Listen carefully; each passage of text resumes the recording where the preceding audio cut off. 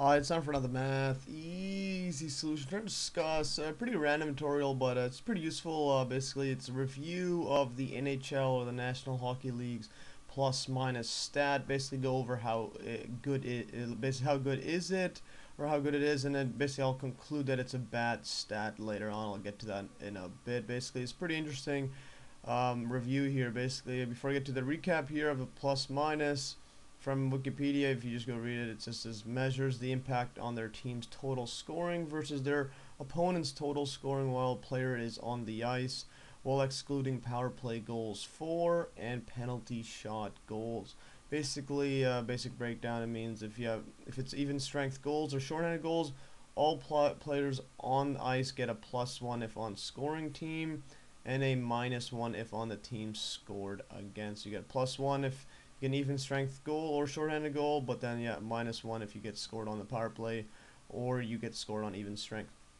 So the current usage and implications is basically used to tell if a player is a good two-way player, meaning he plays well offensively and defensively.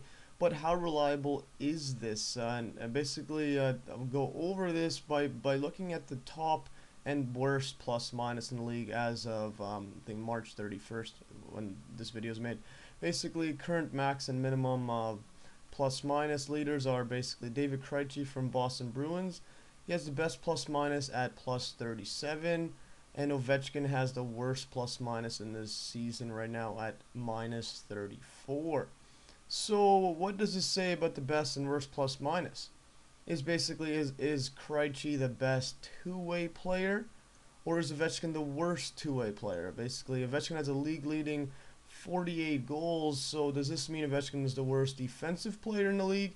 Because remember, it's a measuring two-way, so if he's great offensively, but his plus-minus is the worst, that would mean by plus-minus logic that he's the worst defensive player in the league. But how accurate is this? Yeah, now I'm going to go over some basic problems with the plus minus, and I'll show this soon with NHL.com's basic plus minus stats leaders. And basically, before I get to that, I just want to point these out. Basically, players with lots of power play points tend to have lower plus minus because they aren't counted. So majority of the time that they're playing, especially offensively, they're on the power play. So then they're not going to be counted as high, and also basically assumes that goals against and goals for while on the ice have the exact same weight. So this in part basically ignores level of goaltending, and this ties in with the next point, which is plus minus depends highly on how good your team is. Basically, the better team, the better your plus minus is. So basically, it's an individual stat, but highly dependent on your team, which is a big flaw. And also, players that play the most minutes are affected more drastically with how good your team is than teammates who play less. This is simply because if you're playing more, and if you're on a good team, more goals are scored. Yeah, basically your team is good, but if your team is bad, more goals are scored against. So if you're playing a majority of the minutes of your team, you're going to get more affected either negatively or positively. And also another interesting stat, it depends on how much you play on the penalty kill. If on a bad team and play on a penalty kill, your plus minus would be higher than your teammates, and this is basically because you are playing less in situations where goals against lower your plus minus. But if you're on a good team and play a lot on the penalty kill, your plus minus would be lower than your teammates because you're playing less in situations where goals basically increase your plus minus. Yeah, the goals for that your team scores, so it's less opportunities to get increase in your plus minus because you're on a penalty kill more often. Right, so here if you go to NHL.com and click on basically stats, individuals, and you click on this plus minus little icon here, you can basically have a list of everyone here, their plus minus, etc. As you can see, David Krejci's first with plus minus of 37, plus 37. As you can see, actually, all top three are just Boston right here. And then if you go basically go last, see who's last, you're gonna see Ovechkin right here. But basically, so this is saying he's the worst defensive, another one's the best, but this is wholly wrong. But if you look at what I was pointing at, players that are on the power play more are basically have lower plus minus. Yeah, and you could basically double check this by there has basically teams goals for and teams power play goals for. So if you click here, this is a good indication of how much you play in the power play or how good your power play team is. As you can see, team power play goals for, Ovechkin has the highest, so he's on the ice for more power play goals than anybody, and Crosby there is second.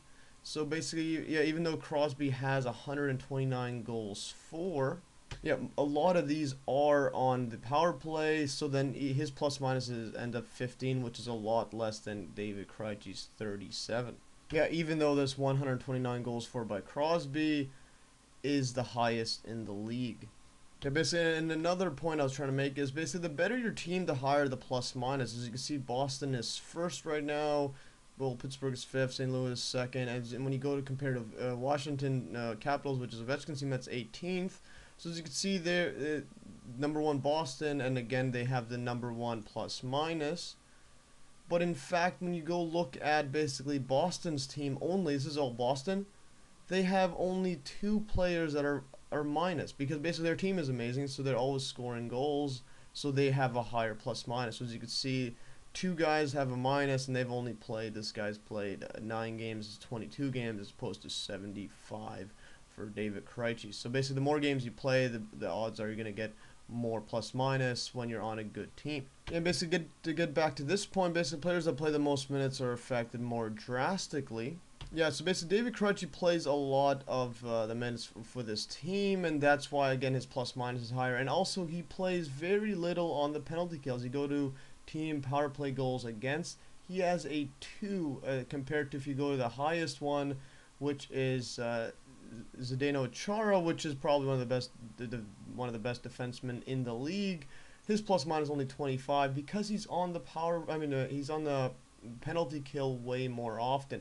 So when you go to David Krejci, he plays a lot, as you can see. That is plus 37, and this guy Dougie Hamilton plays a lot less, even 57 games, but he's plus 23 because he doesn't play in the penalty kill much. He only has 1 goal against, as opposed to 72 games played by Chara, but he has a plus 25. So plus 23, plus 25, and it's highly dependent on this penalty kill aspect. Yeah, and again, when you look at, if you go to teams and then just sort everything by plus minus, as you can see, Boston's the highest plus minus, plus 56.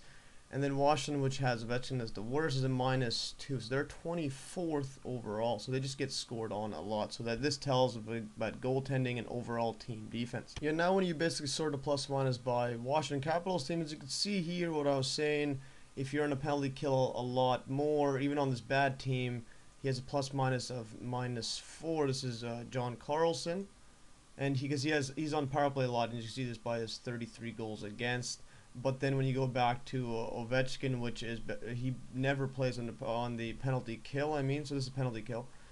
He never plays a penalty kill. He has basically a -34 because he's on the ice more often and getting scored on even strength. Even though when you look at team goals against, 91 versus a 75. So there's more goals scored against John Carlson, but the thing is he's on a penalty kill a lot more, so he's less on 5-on-5.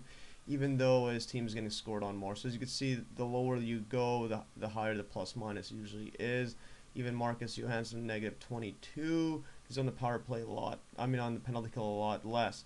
But he's on the power play, basically a lot as well. And that also lowers his plus minus because he's not on even strength goals a lot. And now I want to just show basically this little table with the top and bottom plus minus, Ovechkin and Krejci, and also put Crosby in there, which is just a bit higher up there, because also he's considered a really good defensive and offensive player. Let's just show the difference between the worst and then someone that's considered good. Basically, Ovechkin, as you can see here, their team rank is 1/5, 18th, and as you can see, the highest has a higher plus minus, plus 37, goes to plus 15, and all of a sudden minus 34. Even though Ovechkin has more team goals for, but as you can see, team goals against with Krejci is 36, which is a lot less because they don't get scored on Boston. They're just too good. And as you can see, this is the most interesting one is over here. Crosby has 63 goals against, only 2 on the on the penalty kill. So this wouldn't be counted towards, as opposed to Ovechkin's 75. So the difference between this and these two is only 14. So basically, the more interesting stat I gotta show is Alex Ovechkin has been on the ice for even strength goals against only 14 times more than Crosby, yet is basically, if you subtract these two, negative 49 plus minus, or basically negative 49 relative to Crosby's plus 15. Even though on even strength, it basically had been scored only 14 times more. So that's, but then when you count penalty kills as well, this is just 12 times. So 12 times less, yeah, overall, but yet a minus 49 relative to Crosby's 15, which is just absurd. Yeah, so basically it greatly exaggerates the significance of basically what it's trying to do, which is say if someone's good offense and defensive player. Yeah, now basically to go over some conclusions from this analysis that I did, basically the NHL should simply remove it because it means very little and affected by too many factors. Basically, the better the team, the better the plus minus usually is, which shouldn't be the case for individual stats. Well, that much shouldn't be that big of a factor. And also, players that are most effective negatively are players that play a lot on the power play and very little on the penalty kill, and are the primary goal scorer. So then draw this out. Basically, if you're the one on whatever line you are that is required to score goals, if you don't score goals, your plus minus is not going to increase. So basically, you're reliant on yourself as opposed to your teammates. And also that ties in with on a bad team. And Alex Ovechkin, despite a league best 48 goals, fits his category and has a league worst minus 34. Also, like that stat I showed, basically Ovechkin which is considered a bad defensive player, has been on the ice in even strength goals against only 14 times more than Crosby, which is considered a good defensive player, yet is yet Crosby is a plus 49 above Ovechkin. So 14 goals against when your team is 18th as opposed to 5th, but then Crosby's plus 49 above, which is just absurd. So basically, and also players that are most effective positively are players that play a lot of minutes and very little on the penalty kill, and on a very good team, and basically that's just David Krejci right there, happens to match these categories perfectly. And also, well, that's all for today. Actually, I'm gonna go over these in later videos, some more NHL bad stats, which is points. Basically, why should a goal, a first assist, and a second assist be combined into one stat? Basically, why are assists not subjective, meaning the puck hitting a player 3 minutes before hitting someone else, before someone else on your team scores a goal as an assist. That just make any sense. And also points and standings, and overtime loss is worth 1 point, which is just doesn't make sense, because then this case can happen. A team with 50 wins and 30 regulation losses is the same as a team with 20 wins and 60 overtime losses, which is, they both have 100 points if you combine this. Well, it's just ridiculous. So I might do videos on these later. Anyways, it's all for today. Hopefully you learned, and you could also download these exact notes in the link below, as well as that Excel sheet that I had. And thanks for watching, and stay tuned for another Math Easy solution.